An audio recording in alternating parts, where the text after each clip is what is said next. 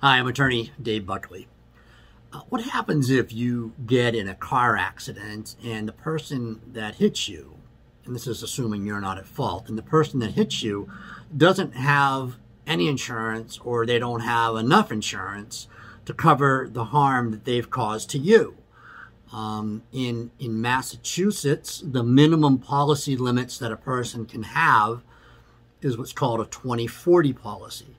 $20,000 per person, $40,000 per accident, and it goes up to as in increments as much as you can afford. 50, 100, 100, 200, 300, 500. In New Hampshire, you're not required to have car insurance, which is amazing. You should always have car insurance if you can afford it. But the minimum policy coverage in New Hampshire is $25.50, $25,000 per person, $50,000 per accident, and it goes up 50, 100, 100, 300, 300, 500. So if you're ever in an accident where the person, let's say in this scenario, the person that hit you didn't have insurance at all, you have, as part of your own insurance policy, your own car insurance policy, something called uninsured motorist coverage, or UM for short. It's also short for underinsured motorist coverage, which is UIM. But it's the same concept. You have built into your own policy the ability to make a claim on your own policy should the person who hit you either didn't have insurance or didn't have enough insurance.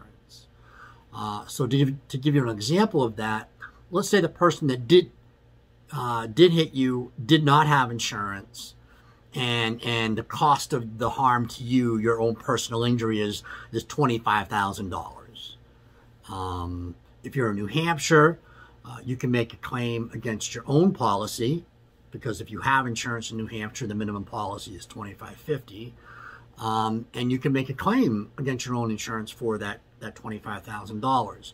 This does not affect your premium. It doesn't cause your insurance rates to go up because you're already paying for this. This is part of the policy that you're paying for that's in effect during your accident. If you're in an accident in Massachusetts and you have a Massachusetts insurance policy and it's the minimum of $20.40 and your harm is either $20,000 or exceeds that, same thing. You can make a claim against that policy. And again, it won't affect your insurance rates.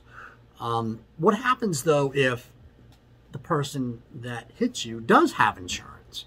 They either have a $20,000 policy because they're in Massachusetts, or a $25,000 policy in New Hampshire, but you have a $100,000 injury.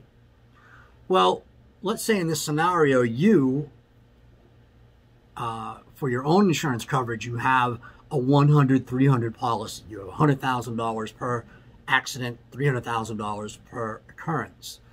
But you've incurred a $100,000 injury, but the person who hit you only has a $25,000 policy.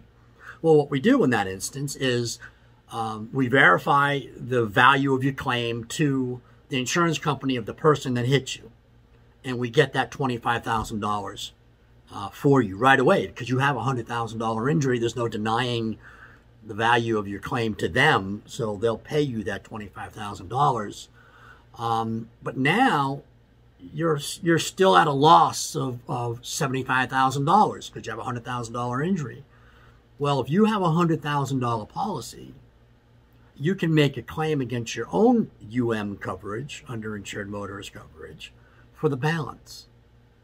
You can go after that additional $75,000 in your loss against your own insurance company. You can never get more than what your policy limits are. So in this case, $100,000, you couldn't get $100,000 plus the 25, but you could get the 75 on your policy, your UM coverage, to make up for the $25,000 that you got from the person that hit you. And I hope I'm making sense here.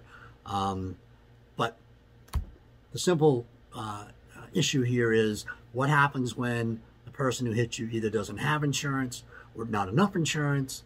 Provided that you have insurance, you should be okay. You'll have coverage.